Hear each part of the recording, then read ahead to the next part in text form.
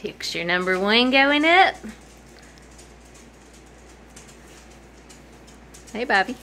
Hello. What you doing? Putting up pictures. Because of who? You did this all by yourself? Yeah. You wanted this all by yourself? Yeah. Mm-hmm. Alright, so that's the first one. So there's picture number 2. Above the bed as headboard, if you will. It's a little crooked, but I'll fix that. And supervisors number 1 and 2. And here is picture, well, not picture, but item number 3.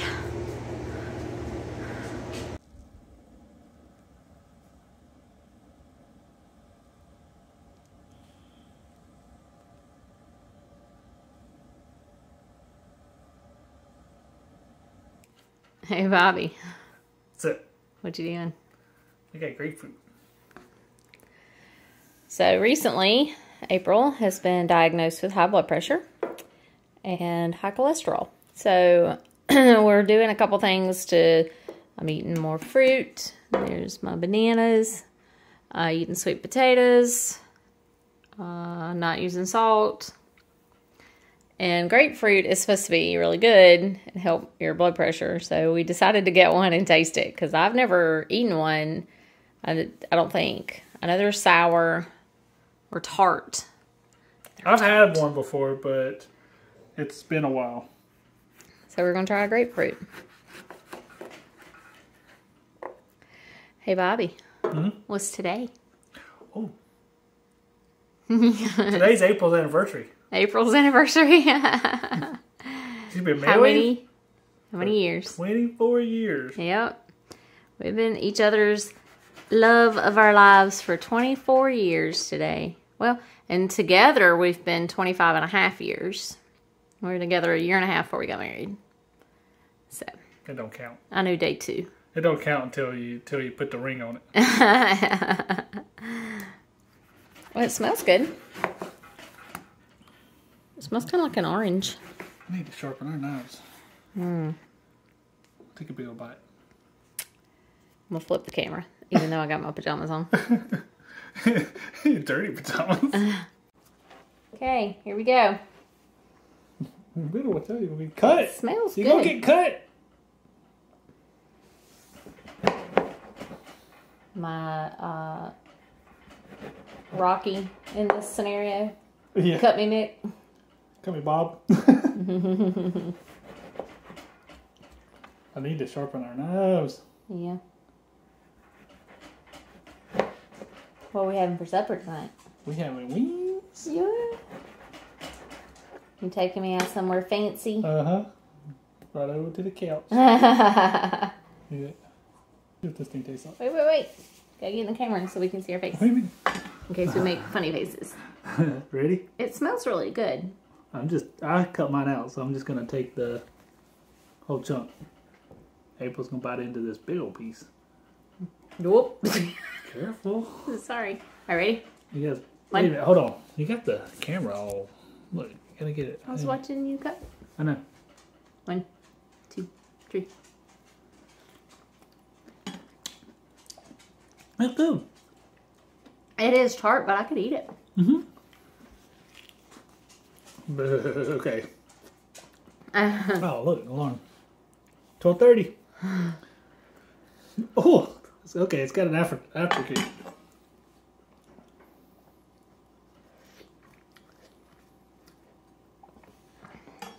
Yeah. It's kind of like, reminds me of pink lemonade.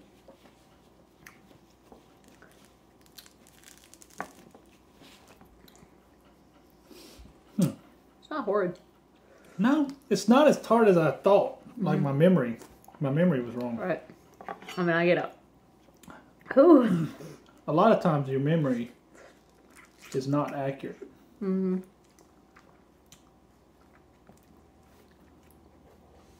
a slight bitter. It's gonna get cut. But, I don't not like it.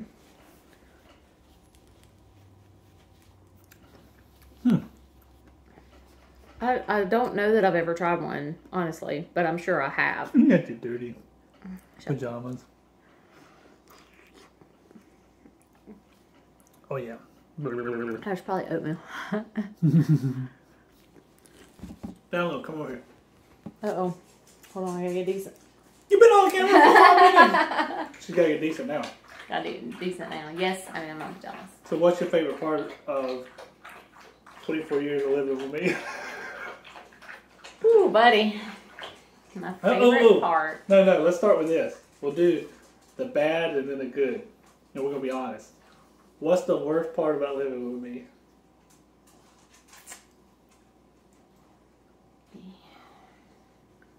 I'm trying to think of the word. I think I know what it is. I think it's his literalisms. Uh-huh. And the whole taking everything so literal. Because she's married to a programmer. So everything is literal to me, like a computer. Right. What's the worst thing about living with me?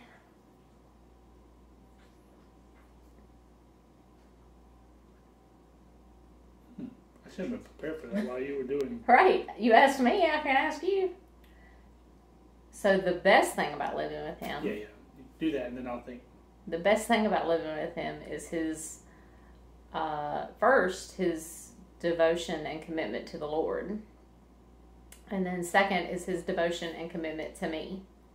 He, in every way, lets me know that I am the most important thing to him. I come before his job. He has always told me that I'm first, and he shows it in every way. True. I got it. Okay. Oh, Lord. And I don't think you're going to guess it. So, she nailed, I was thinking exactly what she thought when she said the hardest thing to live with me. I think it would be twofold, the hardest thing living with me. And then I want you to think about this, what do you think I'm going to say? And we're honest. We're very transparent. I believe what she said is correct, except the second thing. My consistency is also there. So the way that I think is very logical, and I'm consistent. So once I decide, like, for example, I wake up every morning, I go over to that corner, and I turn on the heater. I do it every morning consistently. And if I ever put something in that's like, okay, hey, April, remember to do this. It's like, it drives her crazy, I'm sure, because I'm like, didn't I tell you to do this? And she's like, yes, but what I'm supposed to remember immediately? And it's just, that's the way my brain works. I'm a computer, so once I program myself, I just do it. I swear he's a computer. He is made up of a computer. So I'm sure that's very annoying. Somewhat. My biggest frustration with April, as far as being my wife, is her lack of confidence in herself. It drives me absolutely crazy. Because she's one of the strongest women I've ever known, she will believe in everyone else, but she won't believe in herself, and it drives me absolutely insane. Like, constantly, I have to be like, but why? She's like, I don't know. It just drives me nuts. And I do cry a lot. And the thing that I love the most about my wife is the fact that I could literally say, I think we should do this as a family, and she would immediately go, okay.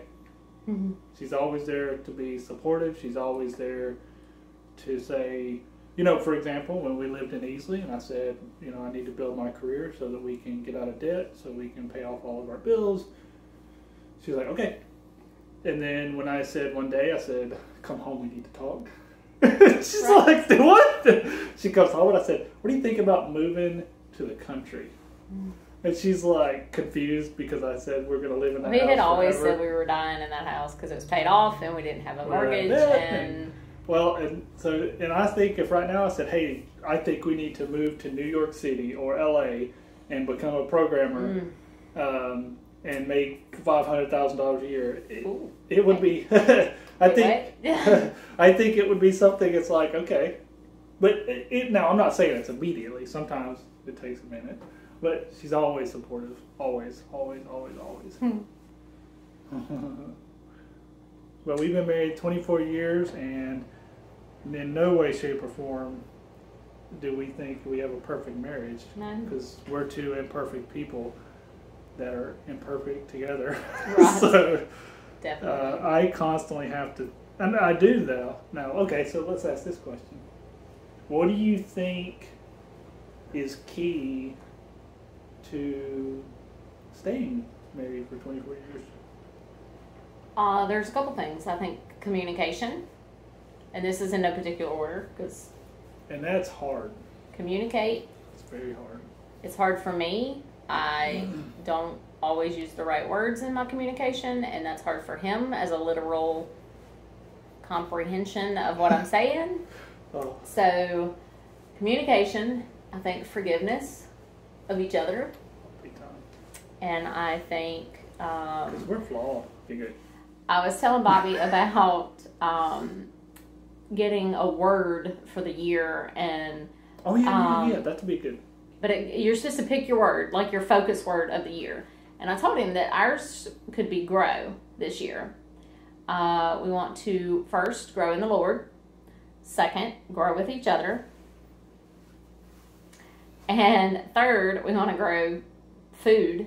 We want to grow I'm excited about fruit trees and vegetables and all stuff like that. So, and grass. We want to grow grass. that. Yeah.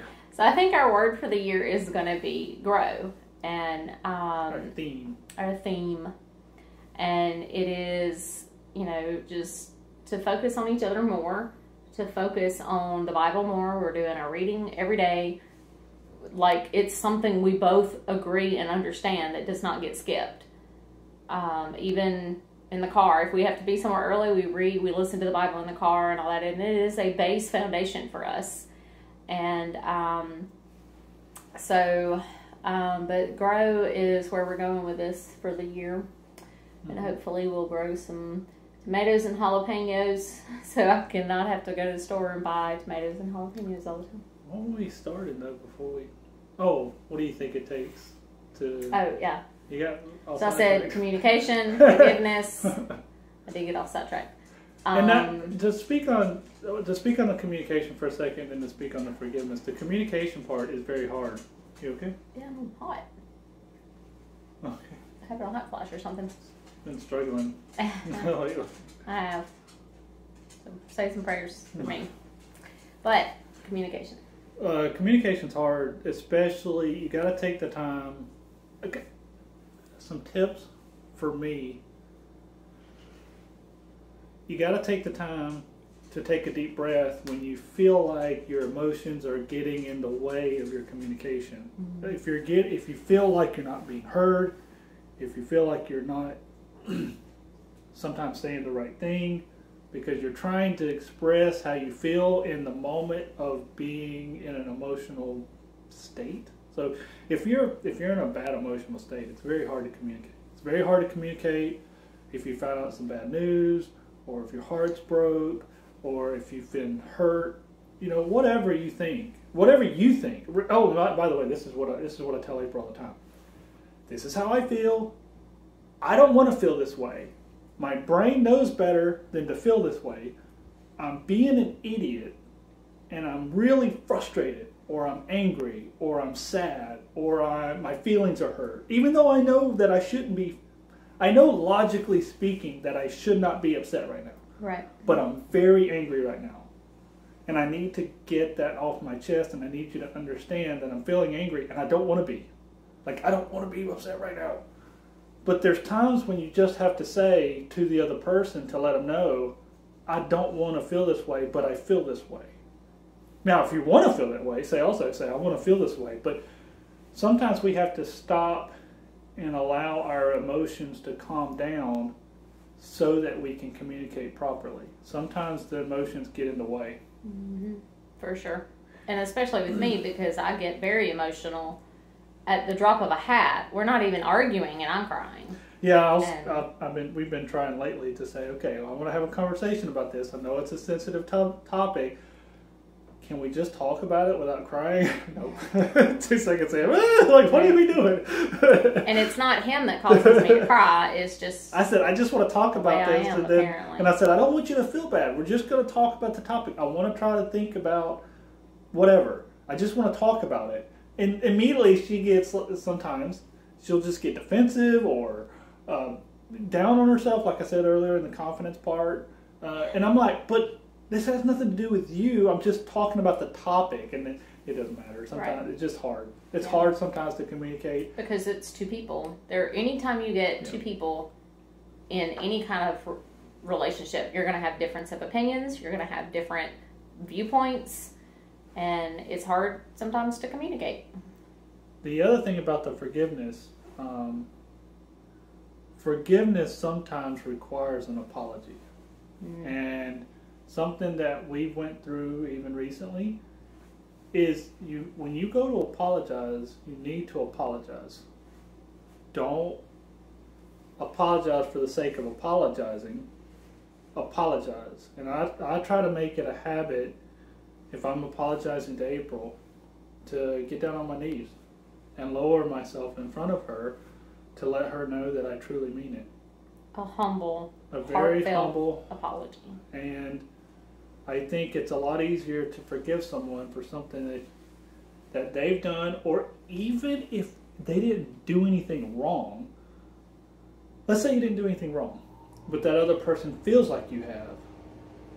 I apologize for that. If it's something that I feel strongly about and I'm not going to apologize for, I won't. I also do not apologize if it's something that I feel like should not be apologized for. And you may ask yourself, what would that look like? And here's a good example. I will never apologize for following God's word, ever. Right. I don't care. I don't care who disagrees with it. I don't care if April disagrees with it. I don't care if the whole world disagrees with it. I didn't write the Bible. I didn't write the rules. I didn't create the universe. And I will never apologize for what God's word says, ever. And I will always stand on God's word, even if I disagree with it. I didn't create the universe. I don't get to make the rules. And and frankly, if you don't believe that, then you're not a Christian, so don't act it. You either believe God's word or you don't. And I don't know why people have a hard time with that, and never apologize for following God's word. Now, it doesn't mean that you're always right if you're following God's word and treating people like crap, saying you're following God's word. But there are things that people don't comprehend about the Bible. There are things that people think they understand about the word, but they've never read the word. When I read the word to understand what God said, not what God said for me or what God said. What do I want God's word to say? I read God's word for what God's word is. Right. What does the word say? What does the Hebrew words mean? What does the Greek words mean? Going all the way back to understanding what was the context, who was being said, why was it being said, and all that kind of good stuff. So when I read God's word and I have an understanding, I stand on it, and I'll never apologize for it. However, everything else I'll apologize for.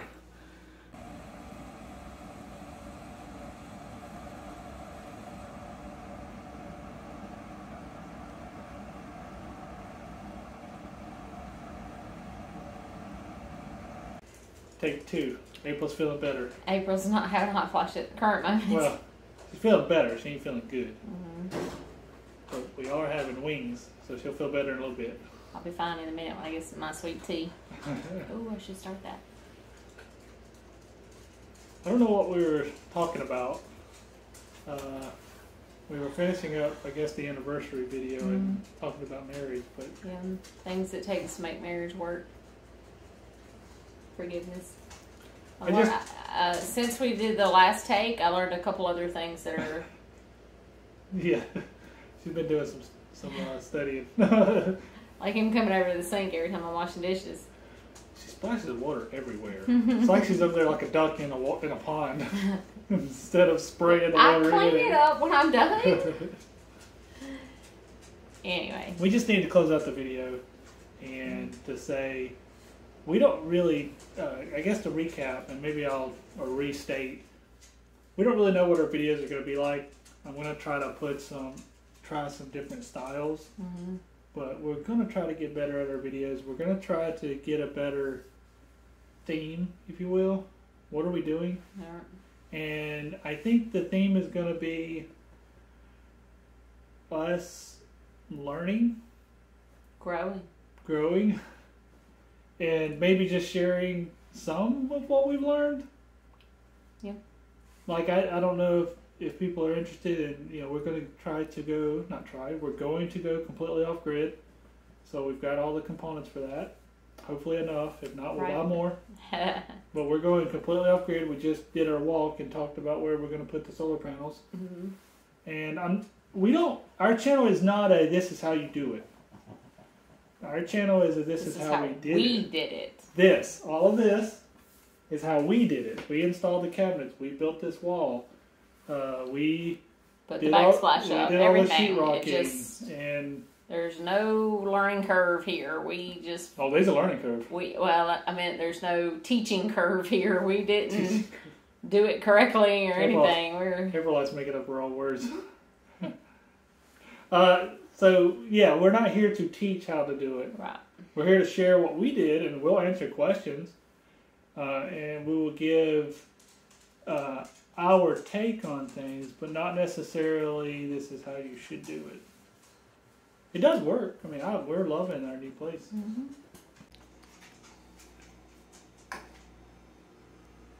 Hey, April, what you doing? I'm about to feast on some hot wings and potatoes. Look at this. This is one of our favorite meals, and it's kind of become a staple for April's anniversary. Our anniversary. You're very white right now. Yeah, I'm saying that like... I'm not flushed and hot bothered right now.